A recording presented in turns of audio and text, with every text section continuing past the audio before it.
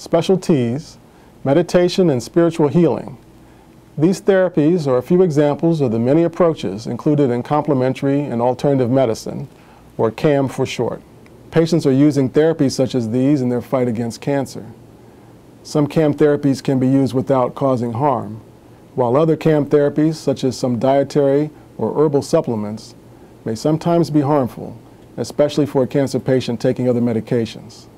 Deciding to use a CAM therapy is a personal decision, but one that should be made after talking to your doctor. Together you can look for information on whether a CAM therapy is safe and may help.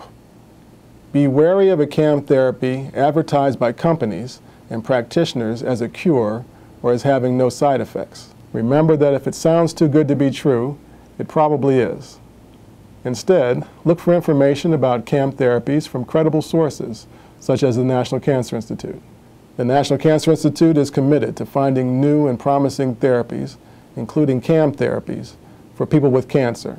Visit www.cancer.gov or call toll-free 1-800-4CANCER. That's 1-800-4CANCER or 1-800-422-6237.